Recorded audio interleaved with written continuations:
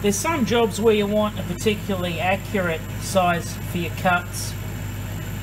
You might be finding that normal operation, your measurements are coming out just a bit off, and that's possibly because the calibration of your stepper motors is slightly off. Now there's a way in the software that you can permanently correct for that after you make a few measurements, and I'll demonstrate that.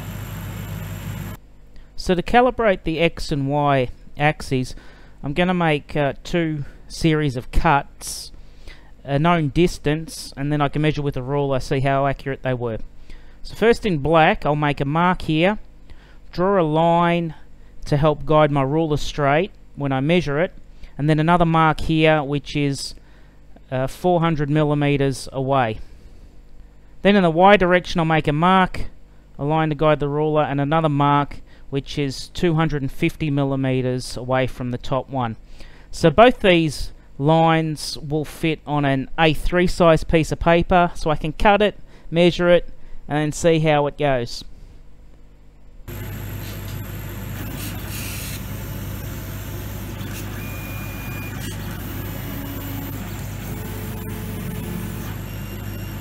So the line itself has a thickness of about 1/4 millimeter.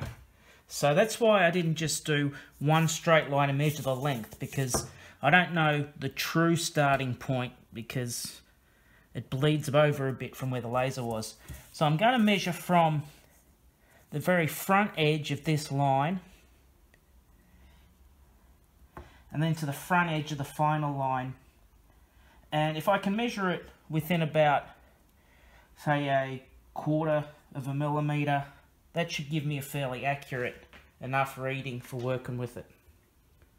So when I go in at the final line, and I go in with like a lens to get just a really good idea of where it's cutting the line. So I get the 400 millimeter section I drew off has a true distance of 401.5.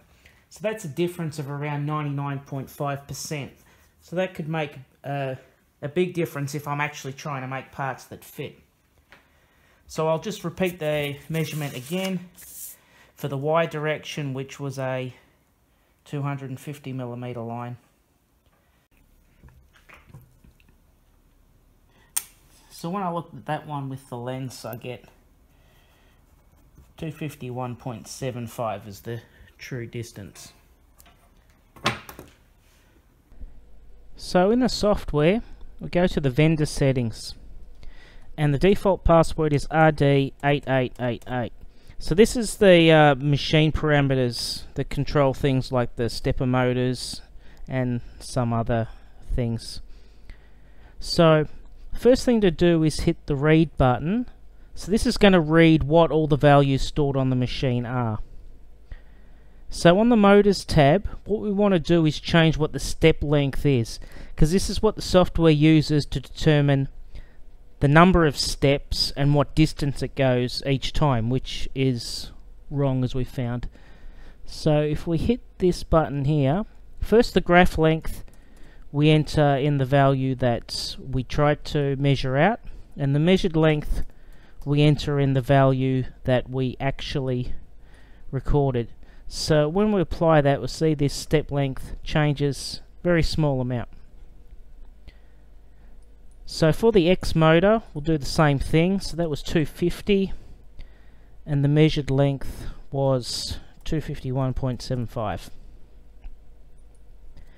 So now with those values changed, hitting the right button will, through the USB connection, apply it to the machine, and that will be permanent to the machine.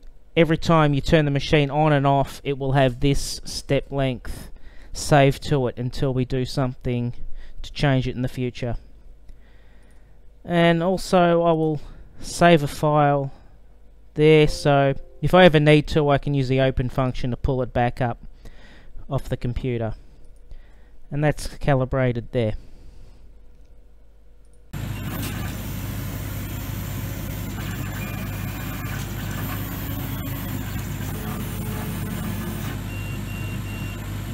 Alright, so now when we measure that up,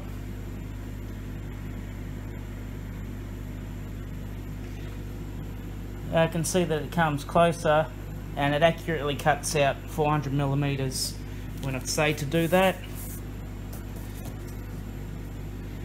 And in the Y direction, I'll line it up the other side. And it now cuts to 250 millimeters when I tell it to cut 250 millimeters.